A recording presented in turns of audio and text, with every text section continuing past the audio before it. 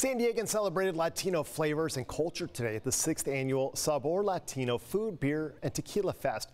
CBS 8's Jesse Pagan was MC for the event at the Westfield Mission Valley Mall, which just wrapped up a few minutes ago. They had live music, unlimited food tasting inspired by award-winning Latino chefs, as well as unlimited beer and tequila tasting.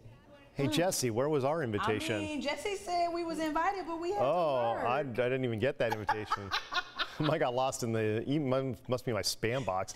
The event also featured a cooking match where more than a dozen chefs competed, and they had an opportunity to share their own touch of Latino culture through food. The beautiful thing about Mexican food and Latino food, it's not all tacos and burritos. So they're going to go ahead and give us a little bit about, a little bit of what they do.